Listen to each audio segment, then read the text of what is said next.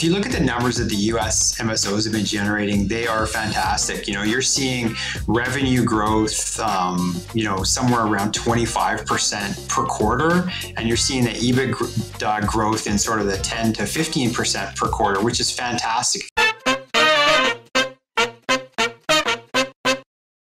Bruce Campbell joins me now, Portfolio Manager of the Stonecastle Cannabis Growth Fund and the Chief Investment Officer of the Plant-Based Investment Corp. Bruce, welcome back.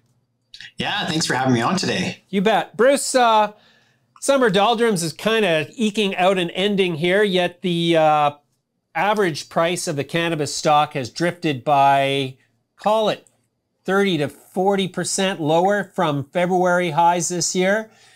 What has driven the drift downward besides the usual summer doldrums, etc., and what is there that's going to turn it around in the near future?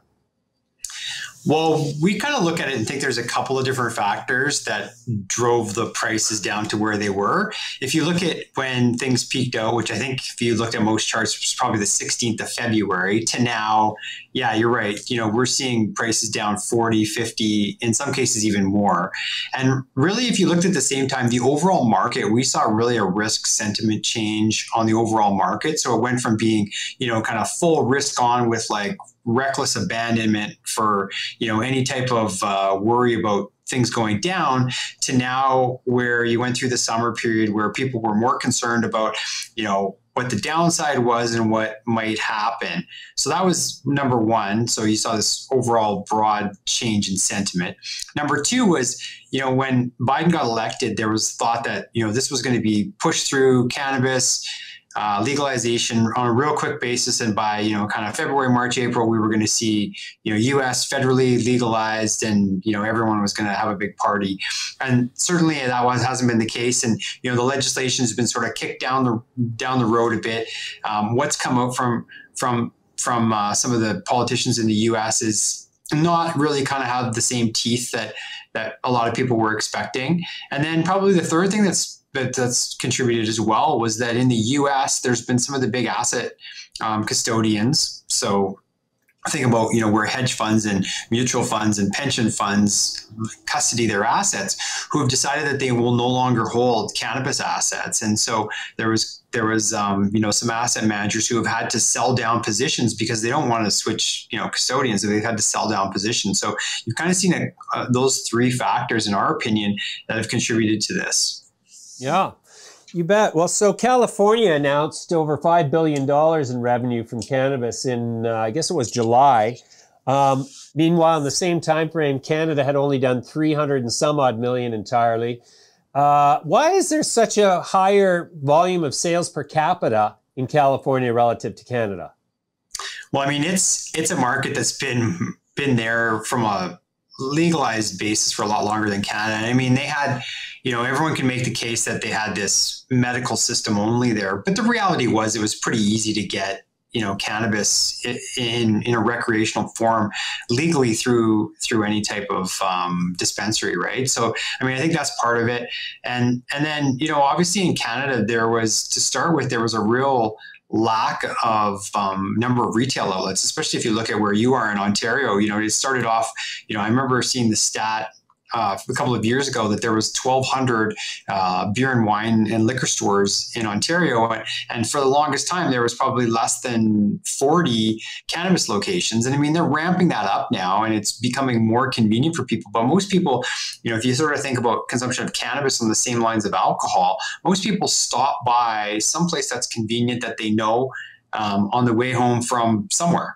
And, in that case, it was alcohol. In this case, now it's cannabis. And so until those locations are really there, they're not going to drive, 10K, 15K to go pick up cannabis. They want to do it where it's convenient. And now we're starting to get that rollout. So, I suspect that you're going to start to see the numbers roll out in Canada.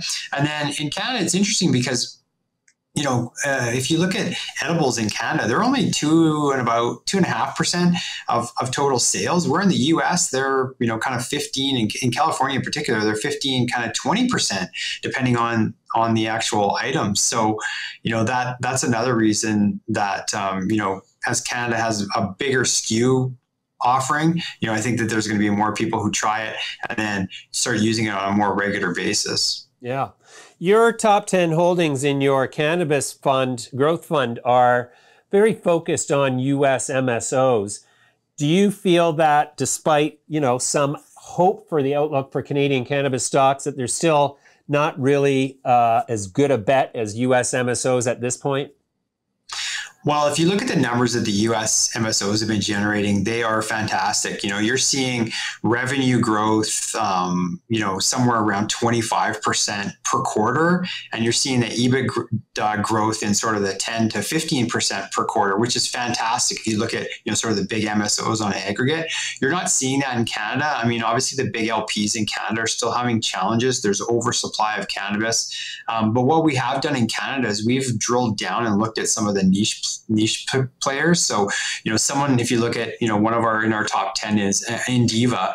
And I mean, they're a manufacturer of edibles. They do chocolates and they do gummies, and they're about 50% of the edible sales in Canada right now. And so, they're a great little company, but generally in the US, you're seeing the MSOs continue to do really well. So our focus has been sort of big MSOs, niche MSOs, and then niche Canada.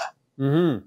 One of the big sort of excitements in the cannabis space back, I don't know, a year or 2 years ago, actually probably more like 3 years now, was this excitement around cannabis beverages.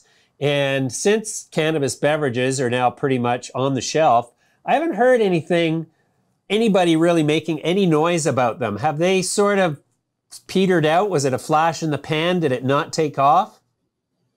It certainly hasn't seen the traction that I think most people have expected up until this point in time. And you sort of think back and you go, well, Constellation, bought out a big chunk of Canopy. You would think that they would have some sort of insight as to where they think beverages are going.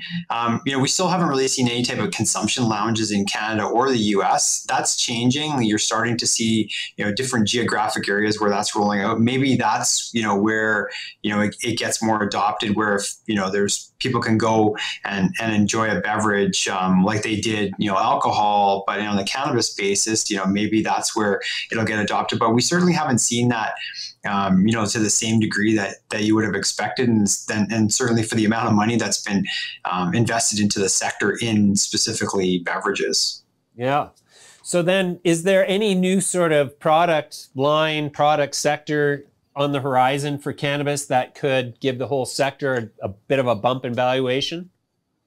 Well, I don't think so. We don't really see anything. I mean, the California market is really the one where, most product innovation comes from. And I mean, the products that are, flower is still the number one selling item there. And then, you sort of drill down from flower. Pre-rolls are obviously fairly big category as well, which is, just more convenience factor than anything else.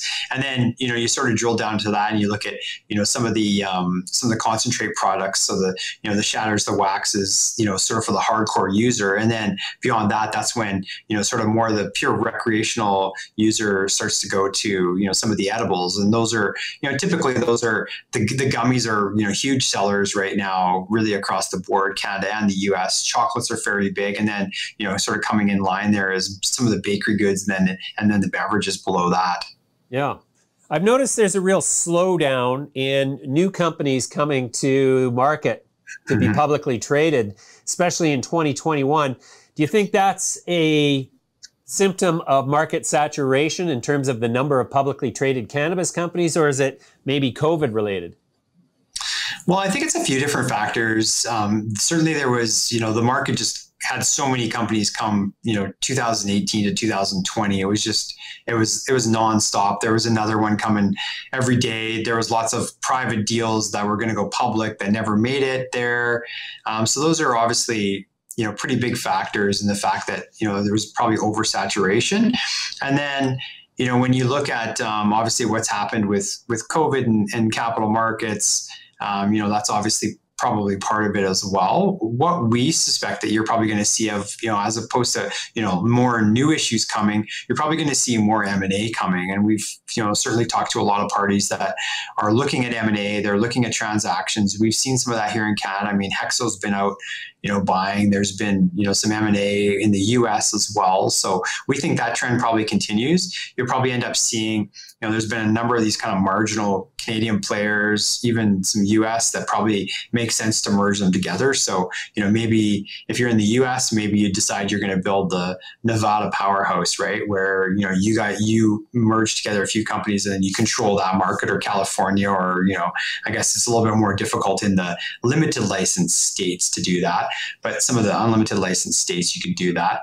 And then in Canada, you're probably going to see some companies come together where they have, different expertise. So, you may have somebody who's really good at edibles, and then someone else who's really good at cultivation, and you can merge them together and get higher margins in both ends. Yeah, you bet.